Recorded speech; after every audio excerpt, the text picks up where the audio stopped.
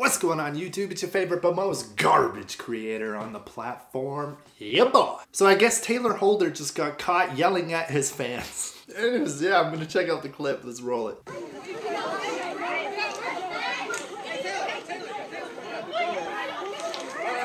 go get my little brother. That's my little brother. I'm gonna get him. Then go get him. What did I just even watch? He had a teddy bear in his hand. He was claiming that he was gonna go get his little brother.